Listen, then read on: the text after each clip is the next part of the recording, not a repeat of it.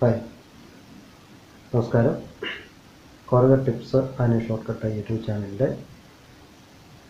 Coorg arranger കീബോർഡ്സിൻ്റെ ഫങ്ഷൻസും ഓപ്പറേഷൻസും ഒക്കെ മലയാളത്തിൽ നമ്മൾ പറഞ്ഞു കൊടുക്കുന്ന ഒരു സെക്ഷനാണ് നമ്മളിന്ന് ഇവിടെ കാണാൻ പോകുന്നത്. ഈ ചാനലിൽ അറേഞ്ചർ കീബോർഡ്സിൻ്റെ ഫങ്ഷൻസ് മലയാളത്തിൽ പറഞ്ഞു കൊടുക്കുന്നത് കൂടാതെ തന്നെ കീബോർഡ് പഠിപ്പിക്കുന്ന ഒരു ട്രെയിനിങ് പ്രോഗ്രാം കൂടെ നമ്മൾ കഴിഞ്ഞ ജനുവരി പോലെ ആരംഭിച്ചായിരുന്നു. 2 ഭാഗങ്ങളായിട്ടാണ് നമ്മൾ ഈ ചാനലിൻ്റെ പ്രോഗ്രാംസ് ഇപ്പോൾ പോകുന്നത്.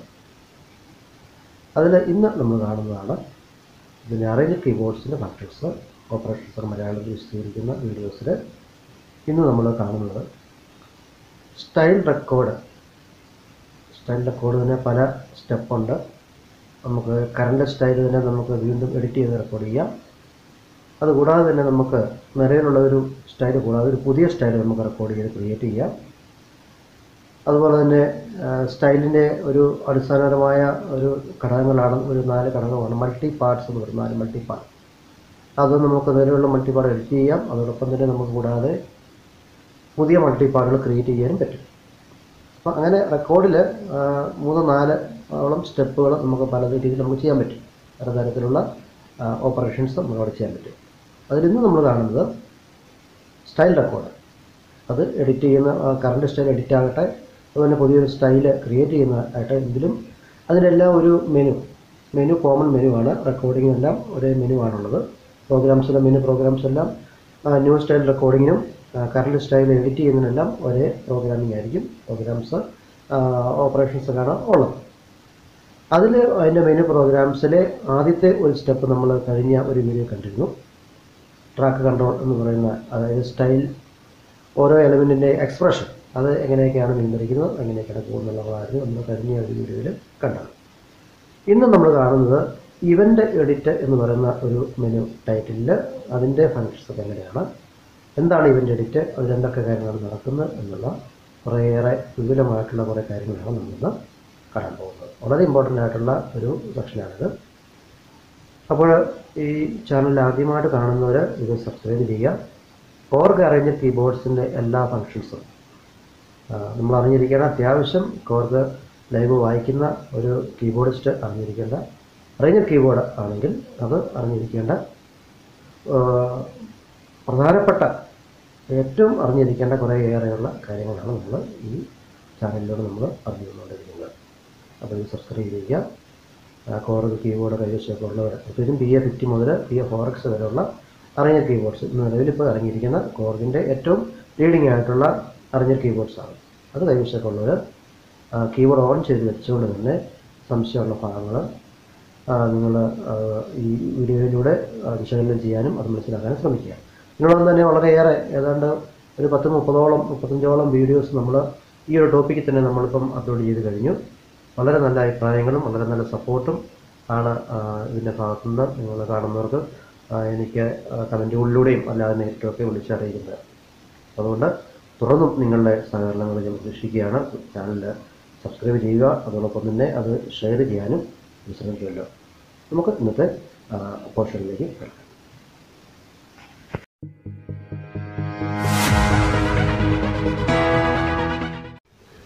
സ്റ്റൈൽ റെക്കോർഡ് മെനുവിലേക്ക് നമ്മൾ പോകുന്നതിന് മുന്നേ നമ്മൾ ആദ്യം ചെയ്യേണ്ടത്, നമ്മൾ ഒരു സ്റ്റൈൽ ലിസ്റ്റ് ബാഗിൽ നിന്ന് നമ്മൾ ഏതെങ്കിലും ഒരു സ്റ്റൈൽ നമ്മൾ തിരഞ്ഞെടുക്കുക. നമുക്കറിയാം, നമുക്ക് 4-5 ബാഗുകളും നമുക്ക് ഇവിടെ തന്നിട്ടുണ്ട്. 1, 2, 3, 4 ബാഗുണ്ട്. അതിൽ നമുക്ക് ഇഷ്ടമുള്ള നമ്മുടെ കീബോർഡിൽ ഏതൊക്കെ ബാഗിലാണുള്ളത് നോക്കിയിട്ട് നമുക്ക് ഏതെങ്കിലും ഒരു സ്റ്റൈൽ നമ്മൾ സെലക്ട് ചെയ്യാം. ഞാനിവിടെ 4x4 ബാങ്ക് ലിസ്റ്റിൽപ്പെട്ട ഒരു തബല അടങ്ങിയ ഒരു സ്റ്റൈൽ ഞാൻ സെലക്ട് ചെയ്യാം. അടി മേഖല സെറ്റ് ചെയ്തിരിക്കുന്ന ഒരു തബല സ്റ്റൈൽ സെലക്ട് ചെയ്തു. അതിനുശേഷം നമ്മൾ റെക്കോർഡ് ബട്ടൺ ഉണ്ട്. നമുക്കറിയാം, നമുക്ക് കീബോർഡിലെല്ലാം റെക്കോർഡ് ബട്ടൺ ഉണ്ട്. ആ റെക്കോർഡ് ബട്ടൺ നമ്മൾ പ്രസ് ചെയ്യും.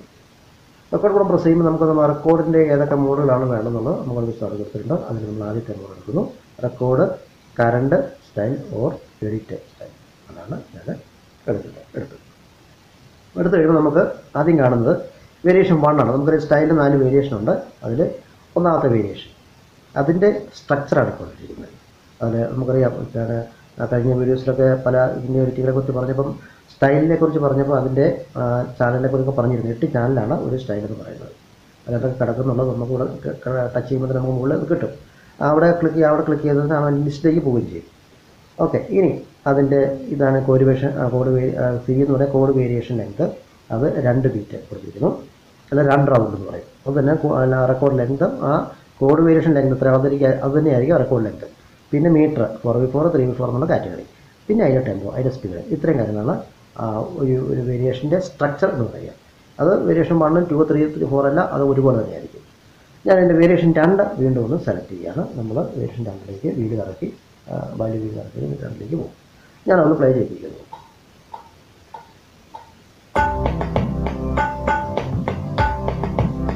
ഈ വേരിയേഷൻ 2 തബല അടങ്ങിയ ഒരു വേരിയേഷൻ 2 തബല കിടപ്പുണ്ട്. അതിൽ ഇപ്പം നമ്മൾ പ്ലേ ചെയ്തപ്പോൾ നമ്മൾ കണ്ടു ഇതിൽ പച്ച ലൈറ്റുകൾ ഡിം ചെയ്യുന്ന കണ്ടു. അപ്പോൾ അതിനകത്ത് ആ പച്ച ബൾബുകൾ അത് ഇൻഡിക്കേഷൻ കണ്ടിടത്താണ് അത് ആക്റ്റീവായിട്ട് ഈ ചാനലിൽ ഉള്ള ഐറ്റംസ്, എന്തെങ്കിലും ഐറ്റംസ് ഉണ്ടെങ്കിൽ അത് അവിടേക്കേ ഉള്ളൂ. ഒരു ചാനലിൽ ഇപ്പം സ്റ്റൈൽ 8 ചാനലിൽ തന്നെ എല്ലാ ഐറ്റം വേണമെന്ന് നിർബന്ധമൊന്നുമില്ല.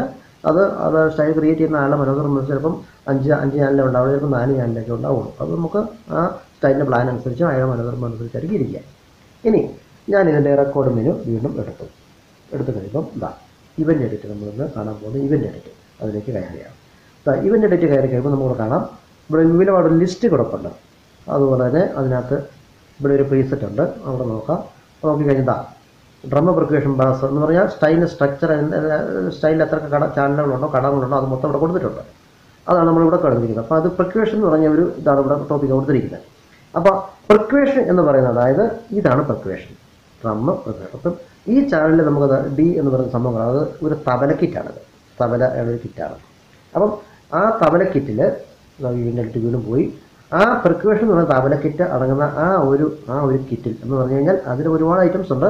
അതിൽ എന്തൊക്കെ ഐറ്റംസാണ് ഇവിടെ കയറ്റിയിരിക്കുന്നത് എന്നുള്ളതാണ്. അത് ആ സ്റ്റൈൽ ക്രിയേറ്റ് ചെയ്ത ആൾ ആ പെർക്യൂഷനിൽ കിടക്കുന്ന ആ കിറ്റിൽ, ഡി എന്ന് പറയുന്ന തബല കിറ്റിൽ അതിൽ വരുന്ന എന്തൊക്കെ സാധനങ്ങൾ ഇതിനകത്ത് വായിച്ച് കയറ്റിയിട്ടുണ്ടെന്ന ലിസ്റ്റാണ് ഈ കൊടുത്തിരിക്കുന്നത്. അത് നമുക്ക് താഴോട്ട് നോക്കിക്കഴിഞ്ഞാൽ കാണാൻ പറ്റും. ഇത് അത് മൊത്തമായിട്ട് കൊടുത്തിട്ടുണ്ട്. എന്ന് പറഞ്ഞു കഴിഞ്ഞാൽ ഈ 4x4 എന്ന് പറയുന്നത് 2 കൗണ്ട്, അതെന്ന് 2 തവണ ഈ സ്റ്റൈല് കൗണ്ട് ചെയ്ത് വരുമ്പം ആ കൗണ്ടിങ്ങിനുള്ളിൽ എത്ര ഐറ്റംസ് നമുക്ക് കയറ്റാം അത്രയും നമുക്ക് കയറ്റാം. അപ്പോൾ ഒന്ന് ഞാൻ ഒരു കൗണ്ട് ചെയ്യിപ്പിന്ന് കണ്ടോളാം.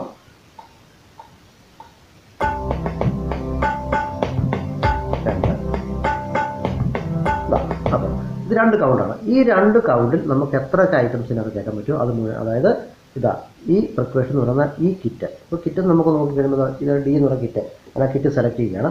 അപ്പോൾ ഞാൻ വീണ്ടും കീബോർഡ് ലെയറിലേക്ക് നോക്കി നമുക്ക് വായിക്കാം. ഇത്രയൊക്കെ ഐറ്റംസാണ് നമുക്ക് ഇതിനകത്ത് കാണാൻ പറ്റുന്നത്. ഇത്രയും ഐറ്റംസ് നമുക്ക് ഇതിനകത്ത് ചേർത്തിട്ടുണ്ട്. അപ്പോൾ ഇത് ഓരോ നമുക്ക് നോക്കാം. ഇതൊക്കെ ഓരോ ഐറ്റംസാണ്, ഇന്നലെ ഐറ്റംസ്. ഇപ്പോൾ ഓരോ കീയിലും ഓരോ ഐറ്റംസാണ്, ഡ്രം പാറ്റേൺസ് പെർക്യൂഷൻസൊക്കെയാണ് കൊടുത്തിരിക്കുന്നത്. തബലയുണ്ട്, ഇത് തബലയാണ്. പിന്നെ അതിൻ്റെ ബായ കൊടുത്തിരിക്കുന്നു. പിന്നെ ഓരോ ടൈപ്പ് ഇവിടെ ഒരു മണി കൊടുത്തിട്ടുണ്ട്. പിന്നെ ഇവിടെ തബല കിടപ്പുണ്ട്.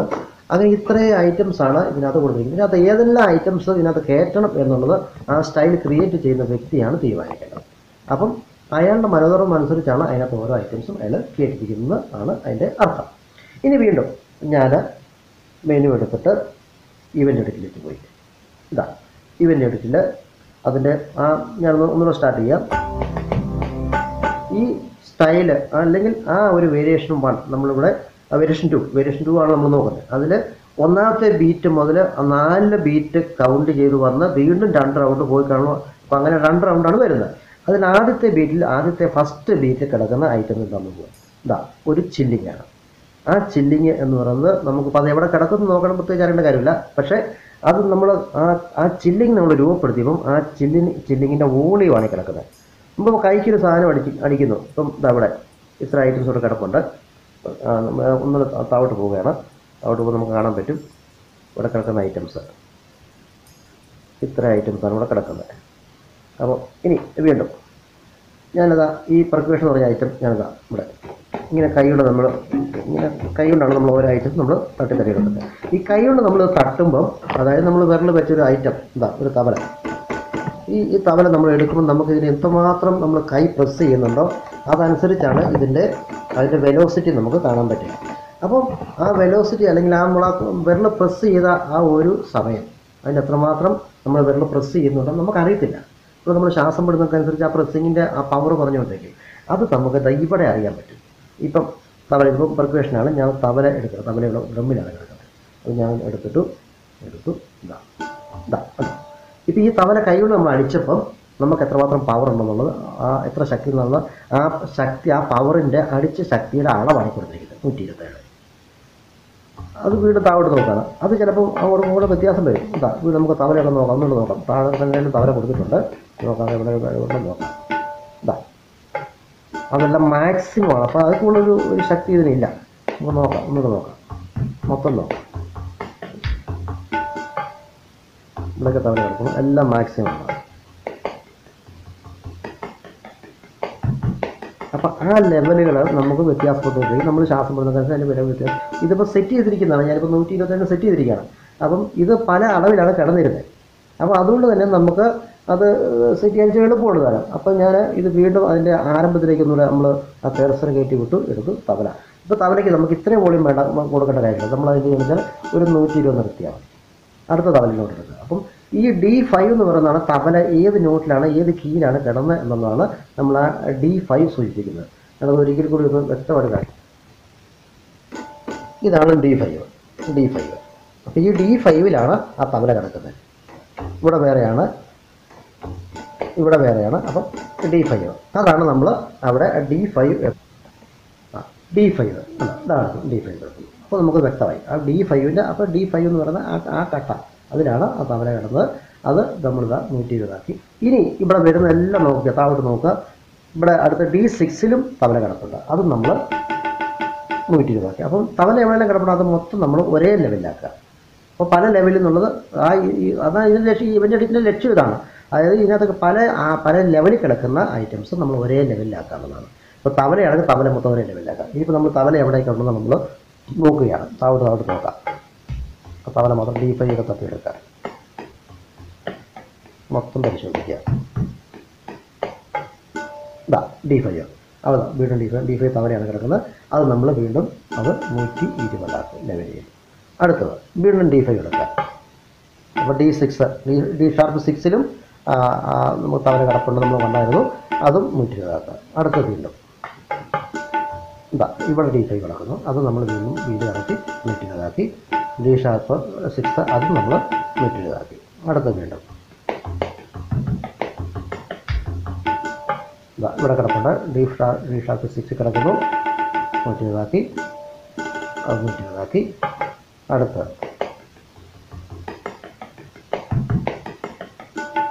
വീണ്ടും പരിശോധിക്കുന്നു, 120. അത് 120. ഇവിടെ കിടപ്പുണ്ട്, 120. ഇപ്പം അത് അവിടെ കൊണ്ട്. അപ്പം ആ 2 കൗണ്ട് 2 ബീറ്റ് 2 ബീറ്റ് 2/4/4ൻ്റെ 2 കൗണ്ട് എന്നുള്ള ആ പ്രൊസീജർ മൊത്തം ഇവിടെ കൊണ്ട് തീരുകയാണ്. ലാസ്റ്റ് ഇവിടെ കൊണ്ട് തീരുകയാണ്. ഇനി നമ്മൾ പ്ലേ ചെയ്ത് നോക്കുന്നു. അപ്പോൾ ഇതിൻ്റെ പ്രത്യേകത ആ തവലയെല്ലാം ഒരേ ലെവലിൽ കിടക്കുന്നു. അതായത് അപ്പം ഈ 4 കൗണ്ടിൽ ചിലപ്പോൾ ഏതെങ്കിലും ഒരു തവലയ്ക്ക് ചിലപ്പോൾ വോളിയം കുറവ് വരാം, ചില അടുത്ത ബീറ്റ് വരും തവല ചിലപ്പോൾ കൂടി വരാം. ഇതങ്ങനെയൊന്നുമില്ല, തവലയെല്ലാം ഒറ്റ ലെവലിൽ എന്ന് പറയുന്നതിലാണ്. വീണ്ടും നമ്മൾ കെർസർ മുകളിൽ കയറ്റിയിട്ട് വീണ്ടും തവല നമ്മൾ നോക്കി. ഇനി അടുത്തത് അതിൻ്റെ ബായാണ് ഉണ്ടോ, A#5 കിടക്കുന്നത്. അപ്പോൾ അത് ഏത് കീയിലാണ് ഏത് കട്ടയിലാണ് കിടക്കുന്നത് അത് മനസ്സിലാക്കുന്നത്. അതിൻ്റെ ലെവലാണ് ഈ 85 കൊണ്ട്. ഇത് നമുക്ക് വേണം കൂട്ടാൻ കുറയ്ക്കാം. അപ്പം A#5 മൊത്തം നമ്മൾ പരിശോധിക്കാം. നമ്മൾ തവല എടുത്തത് തന്നെ. വീണ്ടും അത് ഒരു ബായയുടെ വേറൊരു വെറൈറ്റിയാണ്. അത് A#4 കിടക്കുന്നു, അത് നമ്മൾ ലെവൽ ചെയ്യുന്നു. അത് നമുക്ക് എത്ര വേണമെന്ന് നമ്മളത് തീരുമാനിക്കാം. അങ്ങനെ ഓരോന്നും പരിശോധിക്കുക ആ കിറ്റിൽ. അതായത് ഇപ്പം ഡ്രമ്മിലാണ് തവല കിടക്കുന്നത്. അപ്പോൾ അത് മുഴുവൻ ലെവൽ ചെയ്യുക. അതിനുശേഷം നമ്മൾ പെർക്കുവേഷനിലേക്ക് പോകുന്നു. അതും ഈ പറഞ്ഞത് തന്നെ നമ്മൾ ഈവൻ്റ് എടുത്തെടുത്തിട്ട് ആ പെർക്കുവേഷൻ എന്തൊക്കെ കിടക്കുന്നത് അതുകൊണ്ടോ ഇതൊക്കെ ഓരോ ബെല്ലുണ്ട്, ഓരോ പെർക്കുവേഷൻ കുഞ്ഞ് ഐറ്റംസ്, ചില്ലിങ് ഐറ്റംസ് എല്ലാം പരിശോധിക്കുക. അത് എവിടെയാണ് കിടക്കുന്നത് അതിന് നോട്ടാണ് C70 കിടക്കുന്നത് ഈ ഒരു സാധനമാണ്. അപ്പോൾ അതിൻ്റെ അളവാണ് നമ്മൾ കൈ കൊണ്ട് അടിച്ചപ്പം അത് എത്രമാത്രം പവർ കൊടുത്തിരുന്നു എന്നുള്ളതാണ് ഈ 113 നമ്പർ. അത് നമ്മൾ ലെവൽ ചെയ്ത് 110 അത് നമ്മൾ എത്രയാണ്. അപ്പോൾ C7 മൊത്തം ഇതാ C7 കൊണ്ടോ ഇത് തന്നെ വ്യക്തമാണ്. C7 ഇവിടെ 110 ആണെങ്കിൽ ആ സാധനം തന്നെ ഇവിടെ വന്നപ്പം 89 അപ്പോൾ നമ്മളിവിടെ ശ്വാസം ഇച്ചിരി വലിക്കുക എന്തോ ചെയ്തു, അത് നമ്മൾ അറിയുന്നില്ല. നമ്മൾ അടിച്ചപ്പോൾ നമ്മൾ ഓർക്കും ഒരേ ലെവലാണ്. പക്ഷേ അത് വ്യത്യാസം ഉണ്ടാകുന്നുള്ളത് ഇത് നമുക്കറിയാം. നമ്മൾ ശ്വാസം വിടുന്നതനുസരിച്ച് വ്യത്യാസം വരും. കൈ ചലിക്കുന്നതനുസരിച്ച് വ്യത്യാസം അതെല്ലാം വന്നുകൊണ്ടിരിക്കും. അത് വ്യക്തമായിട്ട് അറിയുന്ന അളവാണ് ഈ കൊടുത്തിരിക്കുന്നത്. അത് നമ്മൾ എടുത്തിട്ട് മൊത്തം ഒരു 100 110 അല്ലെങ്കിൽ എത്രയാണ് നമ്മൾ ഉദ്ദേശിക്കുന്നത് അതനുസരിച്ച് ലെവൽ ചെയ്യുക. അങ്ങനെ ഓരോന്നും ലെവൽ ചെയ്യുക. അപ്പോൾ അത് മൊത്തം ലെവൽ ചെയ്തിട്ട് നമ്മൾ പ്ലേ ചെയ്ത് നോക്കുക. അതിപ്പം നമ്മൾ വേരിയേഷൻ 2 കണ്ടത്.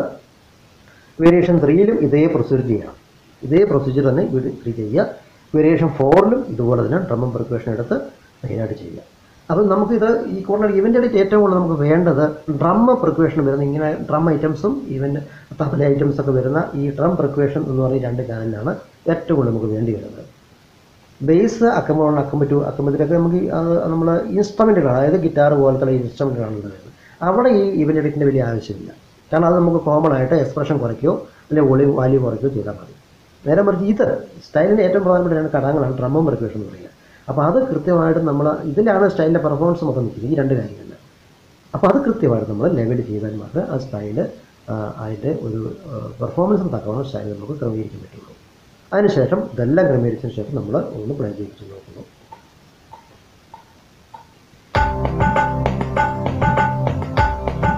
വ്യക്തമായിട്ടും ആ സ്റ്റൈലിൻ്റെ ആ തവലയെല്ലാം ഒരേ ലെവലിലായിട്ട് നമുക്ക് ഇത് കറക്റ്റായിട്ട് നമുക്ക് മനസ്സിലാക്കാൻ പറ്റും. ഇനി ഇത് ചെയ്തതിന് ശേഷം നമുക്ക് വേണമെങ്കിൽ ആ സ്റ്റൈൽ ഇവിടെ പേജ് മെനുവിൽ പോയി നമുക്ക് റൈറ്റ് സ്റ്റൈൽ കൊടുത്തു കഴിഞ്ഞാൽ നമുക്ക് ആ സ്റ്റൈല് ഇവിടെ ലൊക്കേഷനുണ്ട്. ഏത് ലൊക്കേഷനിലേക്ക് വരും നമുക്ക് വിടാം. യൂസർ ബാങ്ക് ധാരാളം കിടപ്പുണ്ട്. അതിൽ ഏതെങ്കിലും ഫ്രീ ഉള്ള ബാങ്കിലേക്ക്, അല്ലെങ്കിൽ ഇതിപ്പം ഡയറക്റ്റ് ബാങ്കർ ഉള്ളതുകൊണ്ട് നമുക്ക് ഇവിടേക്ക് ഫ്രീ ഉണ്ടെങ്കിൽ നമുക്ക് അവിടേക്ക് കൊടുക്കാം. ഏതെങ്കിലും ബാങ്കിലേക്ക് കിടപ്പുണ്ട്, ഇവിടേക്ക് ഒരു ഫ്രീ കിടക്കുന്നതാണ്, അവിടേക്ക് നമുക്ക് കയറ്റി വിടാം. അത് നമ്മൾ തീരുമാനിച്ച ശേഷം നമ്മൾ ഓക്കെ എടുത്തു കഴിഞ്ഞാൽ ആ സ്റ്റൈൽ അവിടെ കറക്റ്റായിട്ട് സേവ് ആയി. അതിനുശേഷം നമുക്ക് റെക്കോർഡിംഗ് നമുക്ക് വരാം. അപ്പം ഇതാണ് ഇവൻ്റ് എഡിറ്റിൻ്റെ ഏറ്റവും പ്രധാനപ്പെട്ട ഘടകങ്ങൾ. ഇതാണ് ഇത്രയും ഇവൻ്റ് എഡിറ്റ് നടക്കുന്ന കാര്യങ്ങൾ ഇത്രയാണ്. ഇത് വളരെ ഇമ്പോർട്ടൻ്റ് ആയിട്ടുള്ളൊരു സെക്ഷനാണ്. ഇതിലാണ് ആ ഒരു നമ്മളൊരു സ്റ്റൈല് ഡ്രമ്മാണെങ്കിലും കൊള്ളാം, തവലയാണെങ്കിലും കൊള്ളാം, എന്താണെങ്കിലും കൊള്ളാം, ആ കിടക്കുന്ന ഓരോ ഐറ്റംസും ഓരോ ഇവൻറ്റുകളും ഒരു ചില്ലിങ് ലെവലും അതൊരു ഇവൻ്റായിട്ടാണ് കണക്കൂട്ടുക. അതിൻ്റെ ലെവൽ കൃത്യമായിട്ട് നിൽക്കുമ്പോഴാണ് അതിൻ്റെ ഭംഗി, മനോഹാരിത, ആ സ്റ്റൈലിൻ്റെ മനോഹാരിത വരുന്നത്. നമുക്കിത് കേൾക്കുമ്പോഴൊക്കെ നമുക്ക് ഇതൊന്നും വലിയ നിസ്സാര കാര്യമായിട്ട് തോന്നും. പക്ഷേ ഓരോ സ്റ്റൈലും ഓരോ വേരിയേഷൻ ക്രിയേറ്റ് ചെയ്യുന്ന അതിൻ്റെ പിന്നിൽ ഒരുപാട് നമ്മൾ ശ്രമങ്ങളുണ്ട്, ഒരുപാട് ക്ഷമയോടുകൂടി വേണം ചെയ്യാനായിട്ട്. അപ്പം ഇത് ഇത്രയും ക്ഷമയോടുകൂടി നമ്മൾ ചെയ്യുമ്പോഴാണ് അതിൻ്റെ ആ ഒരു കറക്റ്റ് ലെവലിലെല്ലാം വന്ന് അത് നമുക്ക് ലൈവ് പെർഫോമൻസിൽ വായിക്കാൻ തക്കമുള്ള ഒരു സ്റ്റൈലായിട്ട് നമുക്ക് മാറ്റാൻ പറ്റുന്നത്. അപ്പം ഇത്രയും ചെയ്തതിന് ശേഷം നമ്മൾ സേവ് ചെയ്തു. അതിനുശേഷം നമ്മൾ റെക്കോർഡിൻ്റെ വെളിയിലേക്ക് വന്നു. വീണ്ടും ആ സ്റ്റൈൽ നമ്മൾ സെലക്ട് ചെയ്തു, എടുത്ത് പ്ലേ ചെയ്ത് നോക്കുന്നു. വേരിയേഷൻ 1, വേരിയേഷൻ 2, വേരിയേഷൻ 3, വേരിയേഷൻ 4 എല്ലാം കറക്റ്റ് ലെവലിൽ കിടന്ന് കാണാം. അപ്പോൾ നമുക്ക് അത് കേൾക്കുമ്പോൾ തന്നെ നമുക്കറിയാം ആ ഒരു പെർഫെക്ഷൻ നമുക്ക് മനസ്സിലാക്കാൻ പറ്റും. അപ്പം ഇതാണ് ഇവൻ്റ് എഡിറ്റിൽ നമ്മൾ ഏറ്റവും കൂടുതൽ ശ്രദ്ധിക്കേണ്ട കാര്യം. അത് കറക്റ്റായിട്ട് നമ്മൾ ചെയ്യുക. അത് ചെയ്ത് തന്നെ പഠിക്കുക. കീബോർഡ് വെച്ച് തന്നെ ഇപ്പം പുതിയ സ്റ്റൈൽ ക്രിയേറ്റ് ചെയ്തിട്ട് നല്ലത് ഒരു കിടക്കുന്ന ഒരു സ്റ്റൈൽ തന്നെ എടുത്ത് അത് നോക്കുമ്പോൾ കുറച്ചുകൂടെ നമുക്ക് എളുപ്പം കിട്ടും. പുതിയ സ്റ്റൈൽ ക്രിയേറ്റ് ചെയ്യുമ്പോൾ നമുക്ക് അതിനെക്കുറിച്ച് ബുദ്ധിമുട്ടുകളുണ്ട്. അപ്പോൾ അതൊക്കെ നമുക്ക് പിന്നീട് വരത്തുള്ളൂ. അപ്പോൾ നമുക്ക് കുറച്ചുകൂടെ അത് അതിനെക്കുറിച്ച് വിശദമായിട്ട് പറയാം. ഇതിപ്പോൾ ഒരു പഴയ കിടക്കുന്ന നിലയിലുള്ള ഒരു സ്റ്റൈൽ തന്നെ എടുത്ത് അത് എഡിറ്റിങ്ങിൽ പോയിട്ട് അത് കറണ്ട് സ്റ്റൈൽ എടുത്ത് കൊടുക്കുക, അക്കോടി പോവുക, ഇവൻ്റ് എടുക്കുക, ആ കിടക്കുന്ന ഓരോ ഇവൻറ്റുകളും പരിശോധിക്കുക. അപ്പോൾ നമുക്ക് കുറച്ചുകൂടെ വ്യക്തമായിട്ട് അത് മനസ്സിലാക്കാൻ പറ്റും. ഇന്നത്തെ നമ്മുടെ വിശകലനങ്ങൾ നമ്മൾ ഇവിടെ നിർത്തുകയാണ്. റെക്കോർഡ് മെനു തന്നെ ധാരാളം ടോപ്പിക്കുകളുണ്ട്. അതിൽ 2 ടോപ്പിക്കുകളാണ് നമ്മൾ ഇപ്പോൾ നിങ്ങളോട് കണ്ടു കഴിഞ്ഞത്. ഇനിയും വളരെ ഇമ്പോർട്ടൻ്റ് ആയിട്ടുള്ള ഏതാനും ടോപ്പിക്കുകൾ ഇനി വരാനുണ്ട്. അപ്പോൾ അതിൽ style edit, style record, new style അല്ല കറണ്ട് സ്റ്റൈൽ, റെക്കോർഡ് മെനു എല്ലാം അതിൻ്റെ ടോപ്പിക്കുകളെല്ലാം പരിചയപ്പെടുന്ന ശേഷമാണ് നമ്മൾ എങ്ങനെയാണ് ഒരു പുതിയ സ്റ്റൈൽ ക്രിയേറ്റ് ചെയ്യുന്നത്, അതിനടങ്ങിയിരിക്കുന്ന കാര്യങ്ങൾ, അതെങ്ങനെ സ്റ്റൈൽ ക്രിയേറ്റ് ചെയ്യാം, അങ്ങനെയുള്ള ഒരു ന്യൂ സ്റ്റൈൽ ക്രിയേഷൻ ഒരു ടോപ്പിക്കിലേക്ക് നമ്മൾ അതിന് ശേഷമാണ് കയറുന്നത്. അപ്പോൾ നിങ്ങൾ കീബോർഡ് ഓൺ ചെയ്ത് വെച്ചുകൊണ്ട് തന്നെ വേണം ഇതിൽ പറയുന്ന ഓരോ കാര്യങ്ങൾ ശ്രദ്ധിക്കാനായിട്ട്. എങ്കിൽ മാത്രമേ അത് മനസ്സിലാകുള്ളൂ. അപ്പോൾ PA50 ഉള്ളവർ പ്രത്യേകിച്ചും PA300 മുതൽ PA4X വരെ, കാരണം PA300 മുതൽ 4X വരെയുള്ള കീബോർഡുകളാണ് ഏറെക്കുറെ ഇപ്പം ഏതാണ്ട് 99% ആൾക്കാരുടെ കയ്യിൽ ഇരിക്കുന്നത്. PA50 ഇപ്പം ഏതാണ്ട് കമ്പനി നിർത്തുകയും ചെയ്തു. അത് മാത്രമല്ല വളരെ വളരെ വളരെ അപൂർവം ചില അത്യാവശ്യത്തിൻ്റെ കയ്യിലേ ഉള്ളൂ. അപ്പോൾ അതുകൊണ്ട് തന്നെ കൂടുതലും ഞാൻ ഈ വീഡിയോസിൽ പറയുന്ന കാര്യങ്ങൾ ഏറെ പങ്കും PA300 മുതൽ PA4X വരെയുള്ള കീബോർഡ് ഉപയോഗിക്കുന്നവർക്കാണ് ഏറ്റവും ഫലപ്രദം. അതുകൊണ്ട് കീബോർഡ് ഓൺ ചെയ്ത് വെച്ചുകൊണ്ട് തന്നെ ഓരോ ടോപ്പിക്കുകളും കാണാനായിട്ടും വിശകലനം ചെയ്യാനും പഠിക്കാനായിട്ടും ശ്രദ്ധിക്കുക. പിന്നെ ഡൗട്ടുകളൊക്കെ ഉണ്ടെങ്കിൽ എനിക്ക് നേരിട്ട് എന്നെ വിളിക്കാവുന്നതാണ്. നമുക്കറിയാം, നമുക്ക് യൂട്യൂബിൽ അല്ലെങ്കിൽ മറ്റ് വെബ്സൈറ്റുകളിലൊക്കെ കയറി കഴിഞ്ഞാൽ കോർഗിന് കീബോർഡിനെ കുറിച്ചുള്ള വിശകലനങ്ങളും ഓരോ കാര്യങ്ങളെക്കുറിച്ചുള്ള അതിൻ്റെ വിശദമായ റിപ്പോർട്ടും ഒക്കെ നമുക്ക് ഒന്നുകിൽ ഏറിയ പങ്കും 90% ഹിന്ദിയിലാണ്. അതല്ലെങ്കിൽ നമ്മുടെ ഇന്ത്യയിൽ 90% നമുക്ക് ഹിന്ദി കേൾക്കാം. അതുപോലെ തന്നെ ബാക്കി ഇപ്പോൾ പുറത്തോട്ടൊക്കെ ആണെങ്കിൽ ബാക്കി 100% തന്നെ ഇംഗ്ലീഷിലും മറ്റ് ഭാഷകളിലൊക്കെയാണ്. അപ്പം മലയാളത്തിൽ നമ്മുടെ സംസാര ശൈലിയിൽ ഭാഷയിൽ ഇത് വിശകലനം ചെയ്യുന്ന ലഭ്യമായിട്ടുള്ള സൈറ്റുകളൊക്കെ വളരെ വളരെ കുറവാണ്. അതുകൊണ്ടാണ് ഞാൻ ഇങ്ങനെ ഒരു പ്രോഗ്രാം സെഷൻ തുടങ്ങാൻ തന്നെ കാരണം. അപ്പോൾ അതുകൊണ്ട് ഞാൻ ഈ ഒരു ഏറെക്കുറെ ഈ കോർഗ് അറിഞ്ഞ കീബോർഡ് ഉപയോഗിക്കാൻ ഒരു 15 വർഷത്തോളം മിച്ചമായി. അപ്പോൾ ഈ 15 വർഷത്തെ പരിചയത്തിൽ ഉള്ളിൽ ഞാൻ മനസ്സിലാക്കിയ കാര്യങ്ങൾ, ഓരോ വിഷയങ്ങളെക്കുറിച്ചും ഓരോ കീബോർഡിൻ്റെ ഓരോ സെക്ഷനെക്കുറിച്ചുള്ള പ്രവർത്തനങ്ങൾ ഞാൻ മനസ്സിലാക്കിയത് എത്രമാത്രം മനസ്സിലാക്കി, അതിൻ്റെ അടിസ്ഥാനത്തിലാണ് ഞാൻ ഈ വീഡിയോയിലൂടെ നിങ്ങളുമായിട്ട് അത് ഇൻട്രാക്ട് ചെയ്യുന്നത്. അപ്പോൾ അത് നിങ്ങൾക്ക് മനസ്സിലാവുന്നു, വളരെ വ്യക്തമായിട്ട് മനസ്സിലാവുന്നതെന്ന് അറിയാൻ കഴിയുന്നതിൽ വളരെ സന്തോഷമുണ്ട്. ഇനിയും ഡൗട്ടുകളുണ്ട് നിങ്ങൾ അത് എന്നെ വിളിച്ച് ചോദിക്കുക. Videos link അയക്കുന്നതായിരിക്കും. അതുമാത്രമല്ല, നിങ്ങൾക്ക് ഡൗട്ടുകളുണ്ടെങ്കിൽ കീബോർഡ് ഓൺ ചെയ്ത് വെച്ചുകൊണ്ട് മാത്രമേ വിളിക്കാവുള്ളൂ. അങ്ങനെ മാത്രമേ നമുക്ക് മനസ്സിലാക്കാനും പറഞ്ഞു വരുന്നത് മനസ്സിലാക്കാൻ സാധിക്കുള്ളൂ.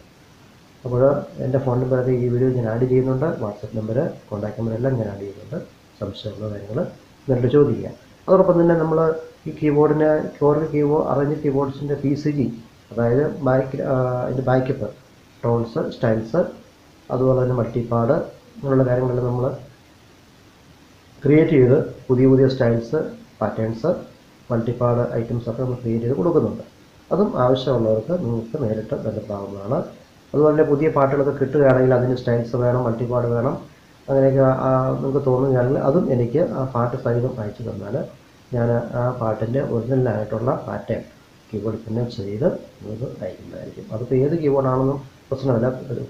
PA300 മുതൽ PA4X വരെയുള്ള കീബോർഡുകളിൽ അത് ഉപയോഗിക്കാൻ പാകത്തിന് ഫോർമാറ്റ് ചെയ്തായിരിക്കും തരിക.